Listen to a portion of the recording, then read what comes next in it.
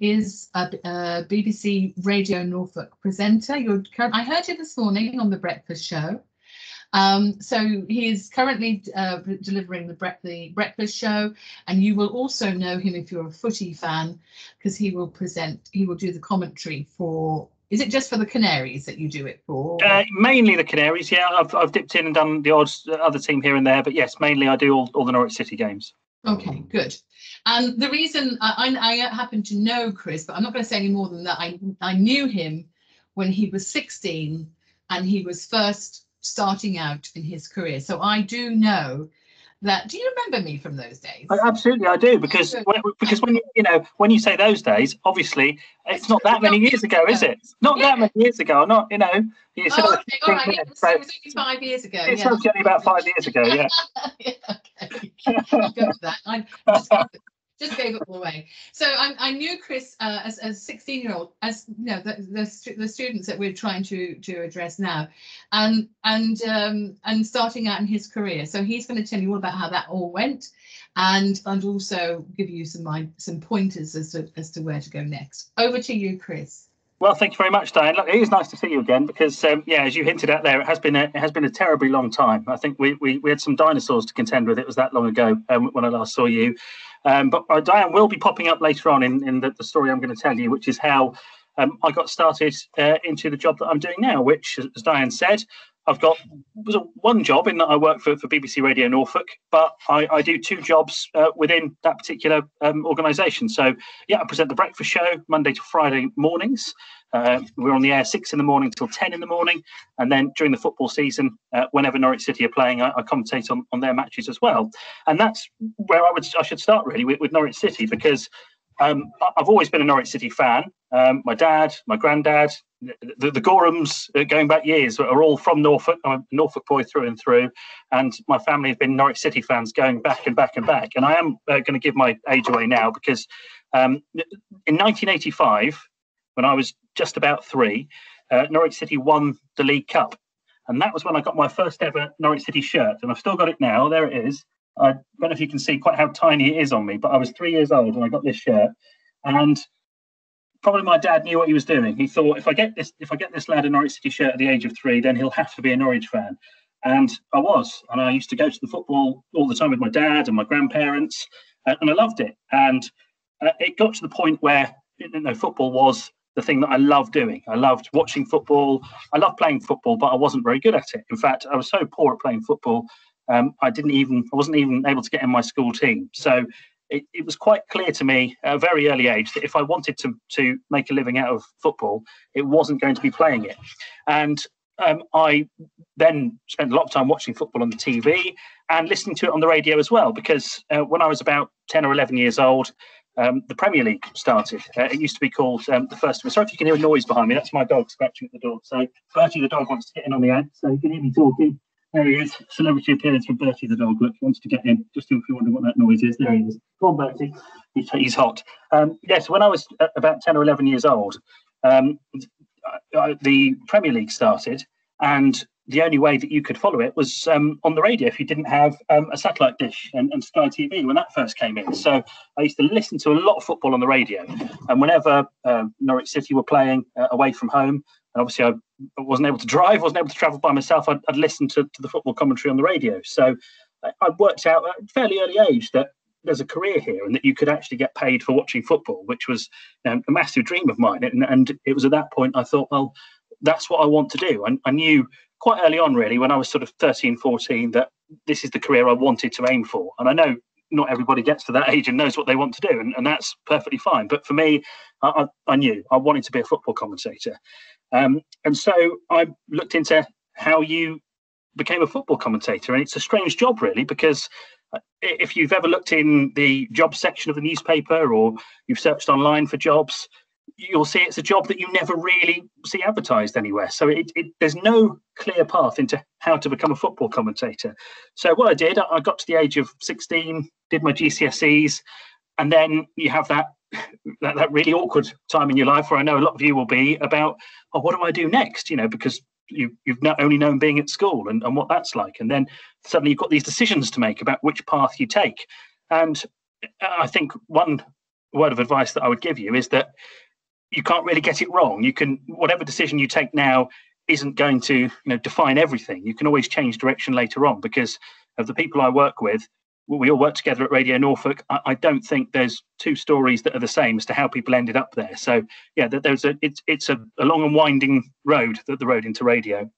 But I knew it's what I wanted to do. So when I finished my GCSEs at Sprowston High School, I looked into what else could you do to actually get a bit of radio experience. How do you actually step inside the radio? It's all very well hearing these voices coming out of the radio, but how do you get in there? How do you become one of those voices? And that's where I first met Diane, actually, because I found out that you could volunteer and you could work at a place called Hospital Radio. And there was one in Norwich, there still is. And you can go along and you can just get a bit of radio experience. They have a proper radio studio and you can volunteer. You get to, mainly my first job was to go out onto the wards of the hospital, the old Norfolk and Norwich, I think it was then, and take requests from people of the songs that they wanted to hear, the songs that would cheer them up while they're in hospital. So now as a 16-year-old, it was quite a daunting task to go in to a hospital ward when people weren't very well and ask them what sort of music they would like to hear. But most of them were just really pleased to talk to somebody and to know that somebody was thinking of them. So you'd then go back with a list of people's names and requests and favourite songs, and you'd then get the chance to play them out on the radio. So that's how I first learned how to operate a radio studio, how to work the desk, how to play records. I mean, it's mainly CDs in those days, and how to work out what to say and how to speak into a microphone. And that was a really important step. Having that voluntary work, having that bit of experience really helped me further down the line, because when I was 16 and having done my GCSEs, I decided not to follow most of my friends into sixth form at Sprowston High School. I went off to Norwich City College because they did, and they still do, very specialist media courses. So I did that for a couple of years. And while I was there, I was also doing hospital radio with Diane and many others. And then I got the chance to go along to BBC Radio Norfolk, the station that I work at now, the station that I'd always listened to because of their Norwich City coverage. And I sent them a letter. Because I don't think we had emails then. I certainly didn't have access to emails. And I said, look, I'm really keen on football. I'm a Norwich City fan, and I've been volunteering at Hospital Radio. Can I come in and see how you do your sport shows? And they're always after keen people who are willing to come in. So they invited me in for a couple of Saturdays, and I literally started behind the scenes on our Saturday afternoon sport programme, making cups of tea for guests, making cups of tea for the presenters. A chap called Matthew Gudgeon, who I still know, who still works at Radio Norfolk now. Did that for a little while. He then said, look, you're clearly keen, you clearly want to do this. And he then allowed me to go out and cover a local football match for the first time. Now, this was before I was able to drive. So I had to ask my mum and dad nicely one Saturday in the winter if they'd mind driving me to Great Yarmouth. It was a January Saturday afternoon, and Great Yarmouth Town were playing Ely City in a fixture. And we went along, it was freezing cold, and I was given a mobile phone. And again, I know this sounds like ancient history, but we didn't all have our own mobile phones in those days. So you had to go into the office in Norwich, and you had to get given a mobile phone, which was about the size of this notebook, all told, at the time, and had a really big battery pack on it. And you were then sent off to various local football grounds to, when it was half time in the Norwich City commentary, you would then come on and talk about how Great Yarmouth were getting on. But the mobile phone signal in Norfolk then and in Great Yarmouth then was even worse than it is now. So I remember the first time I ever did a full-time report about Great Yarmouth, I think, winning. I had to do it not from the football ground, but from the side of from the lay-by in the A47 near the Acle Strait on the way back home, because it was the only place I could get this phone to work and get a signal. So that was a strange introduction, but I loved it. There's such a buzz from being live on the radio, and I knew then that this is definitely the job for me. So I was doing that on Saturdays at Radio Norfolk and completing my media course at City College. Then I was 18. And again, decision time, and it happens a lot when you're in your teens. You get another decision to make, and when it's 18, it's do you go away to university or do you get a job? Do you try and find a different qualification? What do you do? And again, most of my friends went away to university, but I didn't. I thought, well, the point of going to university is to get a job, and I've sort of got my foot in the door here. I'm doing a bit of work in the station I want to work at. I'm covering football. If I go away to a different city, a different town, in university, I will lose that, and I'll have to try and get in somewhere else. So I decided to give it a year, not go to university, and just see how I got on. And I don't know whether I should be telling you this, because of course education is always a good way forward, but that was actually one of the best decisions that I made, because in that year I hung around Radio Norfolk a lot and was invited to cover various shifts, because by this time they knew me, they'd begun to trust me, they'd begun to realise that I knew my sport, knew what I was talking about, and I was gathering little bits of experience all the time, and gradually started to fill in for people when they were on holiday, and you'd get a week's work, and then maybe you'd be asked to do another job, and that's how it started, really. It all snowballed from there, and eventually I got taken on in around the year 2000 on a full-time contract, and I've been there ever since. In terms of university, I'm not saying don't go to university, because that's a very poor piece of advice, because most of the people that I work with did go to university and did do 1 degree, 2 degrees, whatever it might be. It's certainly not going to harm your employment prospects. But what I would say is, if you don't feel that university is for you, or if you end up going to university and you don't enjoy it, or you don't get what you want out of it, it's not the be all and end all. There are other ways. There are lots of people I work with who didn't go to university and are doing perfectly fine in radio and in lots of other walks of life as well. So, having worked at Radio Norfolk on a voluntary basis, and then picked up the odd bit of work here and there, I then joined the sports desk full time, which meant doing sports bulletins during the week, going out and interviewing various Norfolk sports people, Norwich City managers at the time, and then the thing I always wanted to do was football commentary. And there was a chap called Roy Waller who was doing the football commentary at the time, and I got to know him, and he was really nice to me, and he knew that I wanted to do his job effectively, and he let me sit alongside him for a few games. I then sort of became the presenter of the programme, so would hand over to him to do the commentary. And when he was ready to retire from that job, I was in a position to be able to step in for him and take on the microphone on Norwich City match days. And in fact, the first ever commentary I did was a game at Carrow Road, and Norwich City were playing in a pre-season friendly. And it was in the summertime. It was a day like today, actually, really hot, really sunny. And the game had just started. My little stint of commentary had just started. It's the first time I'd ever done it. This was it. This was my dream job on the radio. And after about 3 minutes of football commentary, there was a massive thunderstorm. And because this was not a proper match, it was just a friendly, it wasn't a Premier League match, it was a match that didn't really matter, the referee thought, well, we don't need to be out here in this. And he took all the players off the pitch like they do in the cricket. So suddenly, within 3 minutes of my football commentary career, I had no football to commentate on, and I was just left with a microphone and nothing to talk about other than the rain that was falling. So that was a huge baptism of fire. And I remember Roy sitting next to me and just looking at me and laughing, because he knew that I'd been thrown inadvertently right in at the deep end. But I managed to get through it, and I loved it, and became the main Norwich City commentator when Roy was ready to stand down and retire. The trouble with being a football commentator, and I found this out pretty quickly, is that it's often that fills your time for 1 day a week, maybe 2 days a week during the football season, because Norwich City are only playing on a Saturday and maybe once during the week. So you've got to find something else to justify your wages the rest of the time. And I'd gradually been asked to stand in for other people on their programmes and present some programmes while they were off, because, again, I'd been around for quite a long time by this point at the station and had earned the trust of the management, and they let me present a few programmes. And so it got to the point where I was presenting programmes during the week, and then at the weekend I was doing the part of the job that I really loved and becoming a football commentator. And that's sort of where I am now, really. I do Monday to Friday the breakfast programme, which is a great show to do, because it's the time that most people listen to the radio. So a lot of radio stations will always make the breakfast show their big focus, because they know that that's the time of the day where people have got the radio on, because they're going to school, they're going to work, they want to know what's happening. Later in the day, there are other distractions. People sit down in the evening and watch TV, don't they? It's not quite what it was, because, of course, there are lots of other distractions now, and people don't rely on the radio so much for their news. They've got their phones, they've got internet, they've got other ways of doing it. But breakfast shows are still, by and large, the time when most people are listening to the radio. So I do that. That's the upside of it. The downside is it involves getting up at 4 o'clock in the morning, Monday to Friday. So I do that. I go into our studios in the Forum in the centre of Norwich and present that 6 until 10.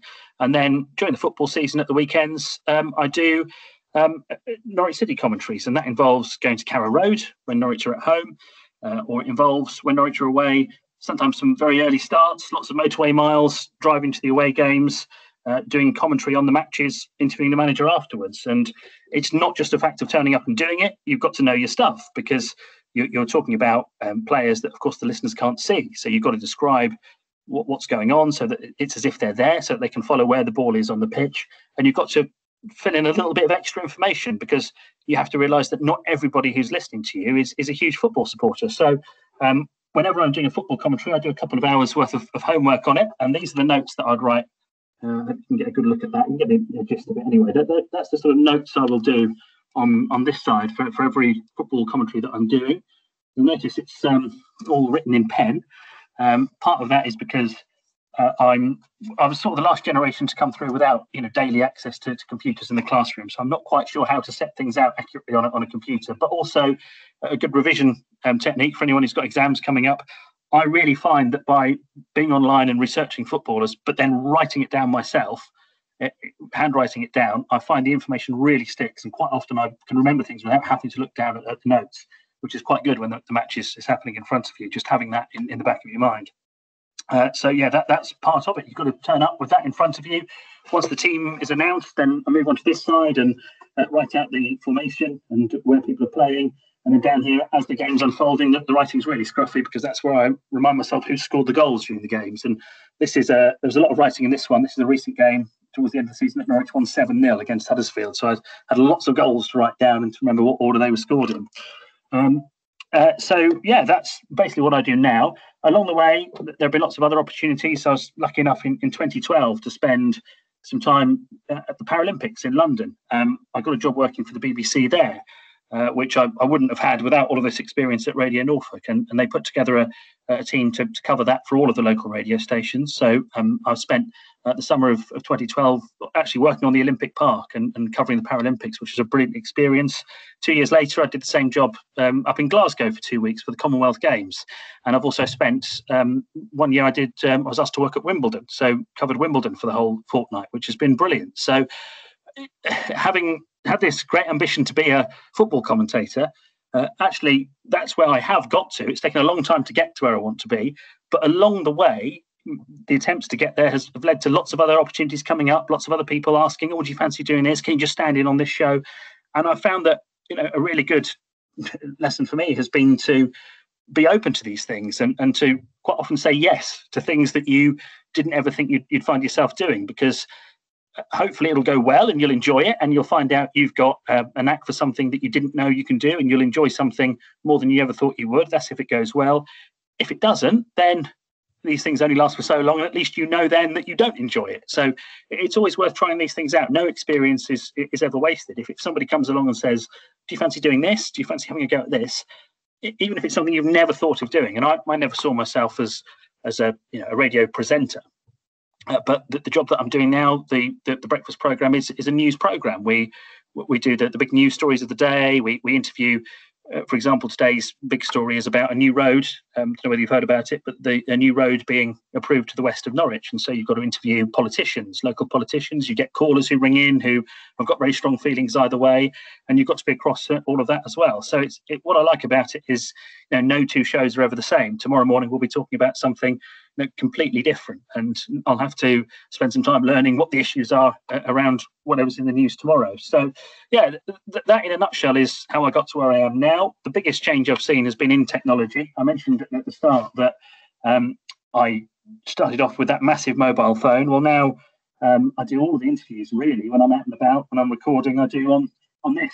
That's all I use now. It's amazing. Just an iPhone now to do interviews. And when Norwich City have played, I take this to the side of the pitch. It's just an iPhone like you would have. We've got a couple of special BBC apps on there.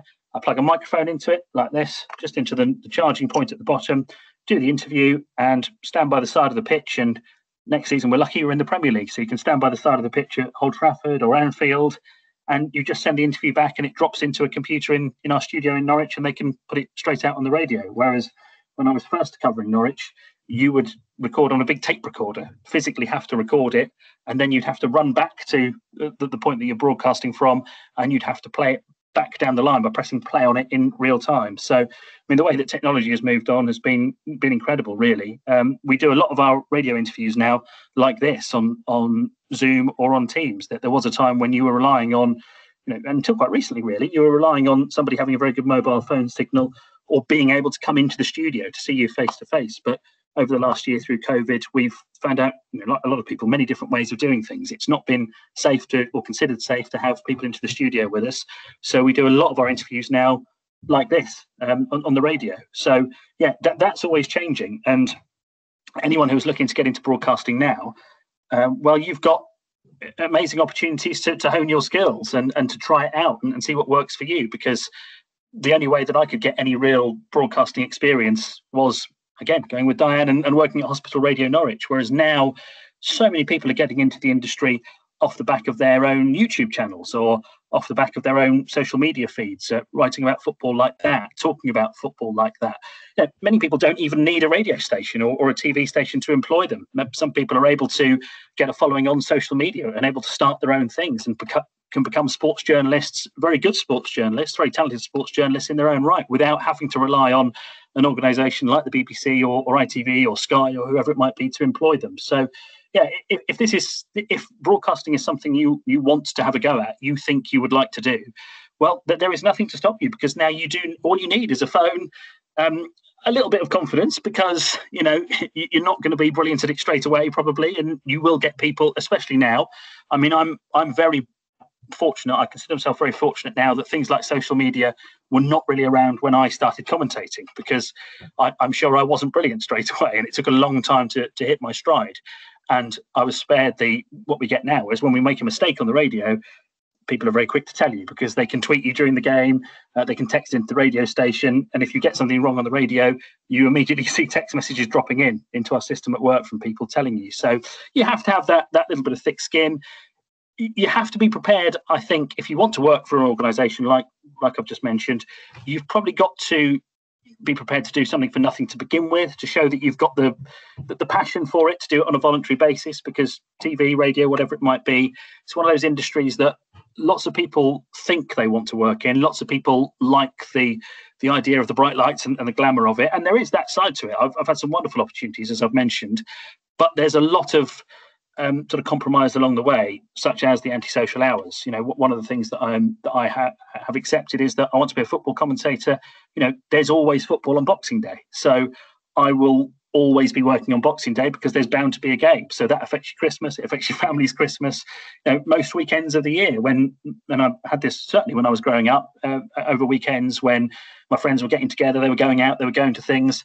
Actually, I had to say, well, I can't come because we've got Preston away on that Saturday, and so I'll be on the road. So you'll find if it's something you really want to do and you've got a genuine passion for it, that will get you a long way, because there are a lot of people who think they want to work in football broadcasting in particular, who think they want to be reporters on the radio or on TV.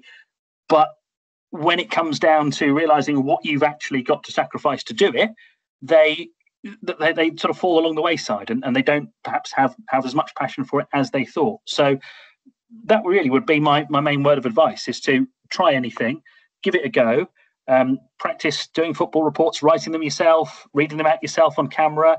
You don't have to show it to the world, you don't have to put it on YouTube, but you do get the rather galling chance to listen to yourself back, which is always a difficult thing. You never quite sound like you think you do, you never quite look like you think you do. But now, with all the recording equipment that you can have at home, on a computer, on your phone, you don't have to wait for somebody to give you that chance. You can go and write your own football reports. We've got the Euros starting this week. If you're watching an England game and you think you want to be a football reporter, watch it. Why not then write yourself a little report afterwards and try and reflect on the game and work out how you do it. So that is a good means of sort of finding your feet and deciding whether you think it's the job for you, really. So that's the sort of outline of where I am, how I got to it. So if anyone wants to ask any questions, then do fire away. I'll have a look at the chat, and if anyone wants to come on, put their hand up and we'll get you on camera. But if anyone's got any questions about football, about radio, about broadcasting, then ask away, and I'll do my best to answer. As far as I'm seeing, it's all looking fairly quiet. Diane, I don't know whether you've got any questions at your end. I always have questions ready. See somebody. I think that's Carla. So go. Yeah. Hi, Chris. Hello. I'm from All Saints. I've introduced Charlie to you. Charlie he had a few questions, but you have answered a lot of them as you've gone through. So thank you very much. It's so interesting listening to you. I'll let Charlie ask his question. Hello, Charlie. Hi, Chris. Would BBC Radio Norfolk offer work experience in football? Sorry, can you just repeat that? Sorry, I didn't quite pick up the end of it. Would BBC Radio Norfolk offer work experience? Ah, that's interesting. Work experience. We do get asked that a lot. That's something at the moment it doesn't, because we've got COVID. So at the moment we're still very strict. I'm not working in the office all of the time. At the minute, I'm literally only going in for the programme and then going home and doing all my preparation from home. So at the minute we're not. I'm sure at some point we will again.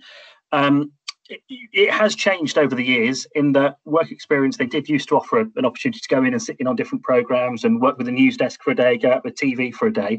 But what we've got now, and this is worth looking up if you're interested in radio, we've got a thing based at the Forum called BBC Voices. And that is a scheme that is designed for, and I wish it had been around when I was, your age, because it's brilliant that they do a lot of work with local schools, with local colleges, and they give people an opportunity to learn their craft, really. They even produce lots of programmes that go out on the radio now as well. We have a new music show called BBC Introducing. We have lots of youth programmes now that all come from a group of volunteers. We've got a couple of BBC staff members that run it, but it's called BBC Voices. And once things are up and running again, I'm not quite sure what the situation is with them at the moment in terms of whether they're taking people on at the moment. But some of the people that are working with us now have come through from BBC Voices, started working on a voluntary basis. There's a chap I used to work with called Jay Lawrence, who started like that. He was a student at the University of East Anglia. He wanted to get into radio. He came along, spent some time with BBC Voices. He's now gone through Radio Norfolk and he's working on national radio at Absolute Radio. So it's just as much as I said earlier on, education is important. It really is. But just that bit of experience that you can get along the way, any experience you can get, if you can turn up to an employer and say, I've got these qualifications, but I've done this bit of work, I've spoken on the radio, I've recorded myself, I've done some films, that there's no substitute for that, really. That's the sort of thing that's going to give you an edge when it comes to perhaps applying for jobs. So yeah, have a look at BBC Voices. Hopefully you'll be able to find the information online. If not, feel free to drop me an email. It's my email address I'm happy to give out. It's just chris.goreham@bbc.co.uk. So if anyone's wants to ask about that, then or got any further questions they think of later, feel free to drop me an email. Is that right, Charlie? Yeah. Excellent. Hopefully we'll see you on BBC Voices at some point then. A question here from James, who says, can you do journalism apprenticeships with the BBC? I believe you can, yeah. There are apprenticeships within the BBC. Diane's just put my email address on the chat as well. So if you didn't get a chance to write that down, it's there. There are apprenticeships within the BBC. They do change the entry criteria. They change the way they do them fairly regularly. So there is a BBC Jobs or BBC Careers portal, I think it's called. You'll be able to find that online, BBC Careers, and that will set out exactly what you have to do to apply for things like this. It's great, if you can get in anywhere with the BBC. I'm obviously going to say this, I can't recommend it enough, but don't forget, there are lots of other news organisations now, news websites, other radio stations, other TV channels who are always looking for people who are keen and would probably offer similar schemes. So as much as I'm here to bang the drum for the BBC, and it's a place I know I'm lucky to work at, don't forget there are other options. There are so many radio stations, so many broadcasters now who would probably offer similar schemes. So have a look around. There are lots of people that I work with now who've come from other radio stations or other other TV channels, other newspapers. So I hope that's all right, James. Diane and then Ruby, are there any A-level courses that would be best suited to a career in journalism? That's an interesting question, Ruby, because in some ways there are media courses that you can do, and they're great. I did one, and I did it at sort of A-level. I'm glad I did, because it gave me some real practical experience of recording things and going out and interviewing people and making programs. But actually, when you think about what journalism is, any course that you've done is going to come in handy at some point, because to be a journalist, you don't just have to be an expert in radio. You've got to have a bit of knowledge about all sorts of things, because I gave you the example this morning. I was interviewing people about building a new road. We're also doing a story at the moment about a sponsorship deal that Norwich City have got themselves involved in. So 1 minute you're talking about business story, 1 minute it can be politics, it can be how you decide whether to build a road. So actually, whatever you do at A level, at some point is going to come in handy. So I would say, if there's something you've got a passion for, if there are subjects that you fancy doing at A level, then absolutely go for it, because it will all come in handy at some point. Again, what qualifications you do are not necessarily the be all and end all when it comes to working in media or working in radio. As long as you've got some qualifications, that's great. They're all going to count for you. But it's that little bit of extra experience that you've got, or you can get, if you can show you've done a bit of volunteering. BBC Voices, I mentioned, hospital radio is still going.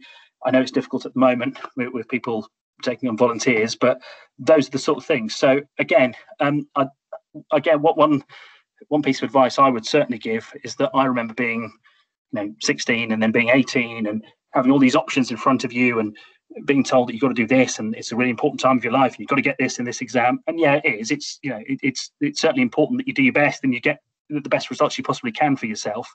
But I've certainly seen through my experience, certainly my friends' experience as well, that actually what you do doesn't define the rest of your life from there. Things change so much, and you'll have an opportunity, if you change your mind about what you want to do further down the line, to specialise then. So don't worry too much about which courses you're doing at this age. Just make sure you're doing something that you enjoy, because if you're not enjoying your schoolwork, if you're not enjoying the work that you're doing, the career that you have, everything feels so much harder. So yeah, just back yourself, back what you want to do, and it will all come in handy at any point, I would say. And don't tie yourself up in knots trying to do what you think is the right thing, because a lot of the time you'll do that and you'll find you're perhaps not in the position you hope to be at the end of it. Hope that's all right, Ruby. Yes, thank you, Ruby. Anybody else? Anyone else got any questions? Anything you'd like to know? I know it's a hot day and everyone's probably keen to get out and enjoy an ice cream, make the most of the sunshine, aren't they, Diane? But if you could chip in, Diane, feel free. Well, I was going to nip in with one, because I know it's important to have one up your sleeve. And as you were talking, what you because I remember you doing this with Radio Norfolk, and really you could argue that partly, especially when you were going on Saturdays, and you were doing it all for nothing. It was all free of charge, and you were just doing it to get the experience and to keep your name up. Really, you could argue that's the equivalent of an internship, which happens. Yeah. Would you say, are there still those sorts of things out there, not just at BBC, but in the media and in journalism, where you could go and I mean, these days I think there might even be a little bit of payment involved, but just going and working for nothing, is that still going on?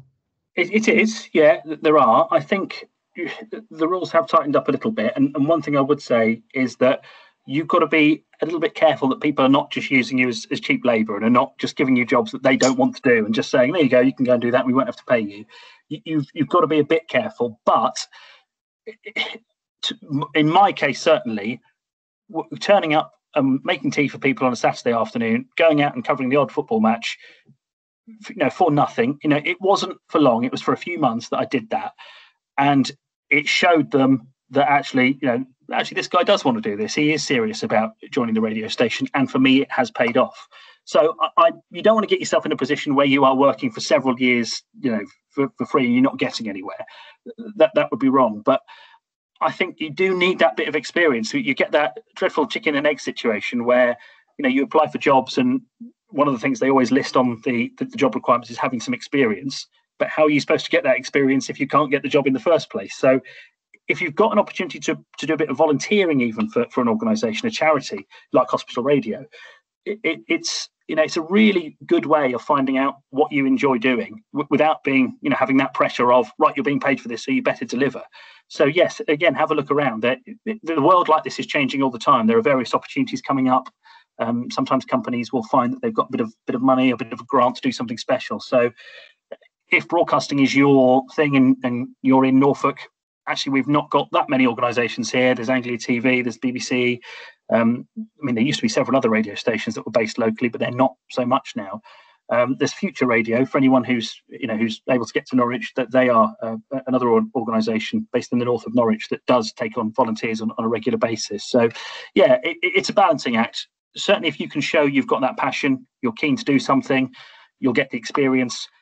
For me, that works really well. But I know there are some industries where it's slightly frowned upon, employing people for nothing for long periods of time. So you've just got to have your wits about you a little bit with that, I would say. I've just thought of another question. It's a bit of a personal one, but when you no, don't worry, it's nothing awful. But when you first came to hospital radio, what really impressed me about you was your sheer determination. You knew what you wanted to do, and you knew how to get it, and you were going to do it. You were. I just remember that complete commitment that you had from that time. It was quite something for a 16-year-old. That was quite something, because I'm an ex-teacher. I work with 16-year-olds a lot. But I just wonder if at some point in all that time that you've taken to get where you are now, there was ever times when you've suddenly wondered if it was going to happen, or you wondered if you'd made the right decision. I think inevitably, yes. Inevitably, you have days at work that don't go, particularly at the start, that don't go to plan.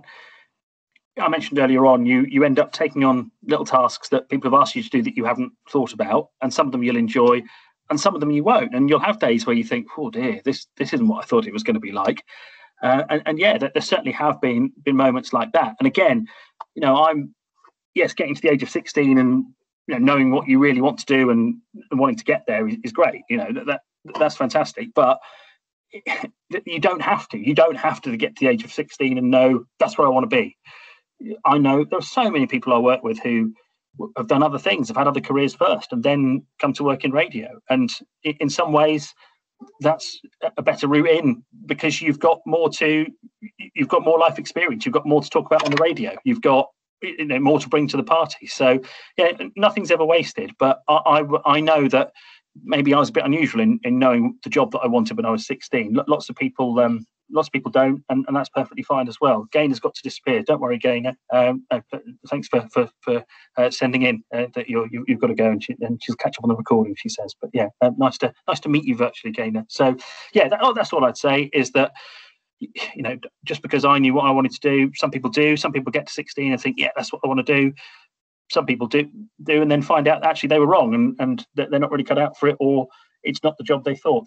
There's nothing wrong with getting to your mid-20s, your mid-30s, all of that, and suddenly realizing that actually you want to do something else.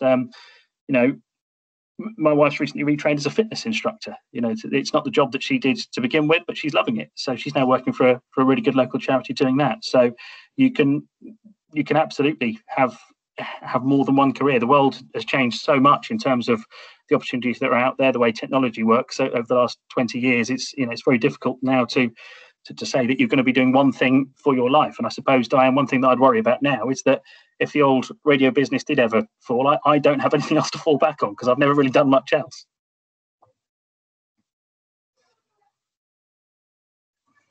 Okay.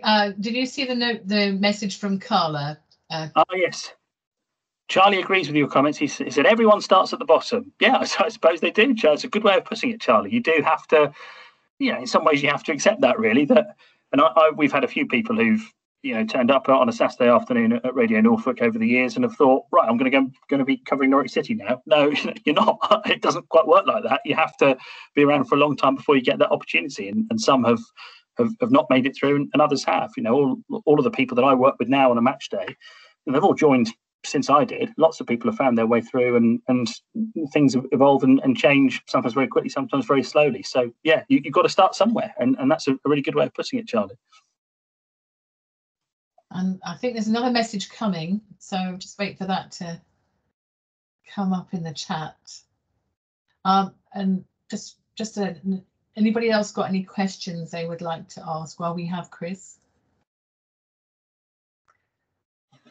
That's Charlie and Carla just saying thank you. That's nice. Oh, no, thank you, Charlie. Thank you, Carla. Yeah. Lovely to meet you both. Yeah, thank you. Okay, if I can't see any other questions, what I would like to do is oh, hang on, Ruby's typing. So we'll just see before I get into this. But what I will do is just summarise a couple of the key points that I've picked up from what you've said, Chris. And one of the things that I don't know, I wholeheartedly agree with them. But hang on, what was she going to say? Oh. James has just passed on. Thank you, James. Yeah. One of the things was you said that you need to be open to opportunities, even if it's not exactly what you want to do. So that if you have an opportunity to get on with something, try it out, do it, and gain from the experience, no matter what. It's quite good. So Ruby's still typing. So here she goes. There you go. Oh, thank you. That's all right, Ruby. Nice to meet you. And the other thing that I've taken from this too, I mean, there's so much that's been good. So thank you for that. But the other thing that I took from it too is in answer to the question about the A-level courses, is basically do what you enjoy doing, that you will, especially if it's a 2-year course or even longer, do what you enjoy doing and do it well. I think that's really important, and I wish somebody had said that to me at the time, because whether it's choosing your GCSE subjects, your A-levels, whatever it might be, it always feels, it's made to feel sometimes like this is the be all and end all, and you're making decisions here that will affect the rest of your life. And yeah, okay, whatever results you get will be on your record, they will, but you're still only 18 when you finish your A-levels, aren't you? You've still not really joined the world of work. You probably don't know what you want to do. You don't know what the world's going to be like. You haven't got that experience. So, expecting to commit yourself at the age of 16 or 18 to what you want to do and going into these, specific courses aimed at jobs, it's not realistic for everyone. And I think, you're at work, all being well, you're at work for a long time, a lot of your life, aren't you? So finding something that you enjoy doing, I think is absolutely vital. I think for me, having a job that I'm lucky, having a job that I really, really enjoy doing, I just can't. That would be my main piece of advice, really. I know you've got to pay the bills, and there'll always be responsibilities along the way that you've got to meet, and of course you have. But if you can do that and you can get a job that you enjoy doing, my goodness, it makes life so much easier. I did have a job for a while, just as I was sort of getting going in radio, where I worked in a shop in Norwich. It's a shop that's not there anymore, and I was based in the stockroom, and it was tedious. I used to dread it. The days dragged, and actually having that experience, it paid me a little bit of money when I was growing up, but having that experience made me realise that I want to do a job that I enjoy. That is something I'm going to make a priority, because working days, and many people find themselves in situations where they're doing jobs they don't enjoy, and working days can feel very long if you're not enjoying yourself. So certainly, if you've got a passion for something and something you enjoy doing, there's always a way of turning it into something. Even if it's not exactly what you've got in your mind, you can always turn it into something. It's okay. I'm going to just put the video on so because we can draw this to an end. But and I'm just conscious that you just said that you get up at 4 o'clock in the morning to do the breakfast. Yes. So you have been up since 4 o'clock this morning. I have. Yeah, I have. Yes, and I wasn't going to say this, but I am just going to do a cheeky one, because of course, there's going to be a vacancy on BBC Breakfast coming up. Obviously I wouldn't know that because I'm on the radio at that time. So who knows?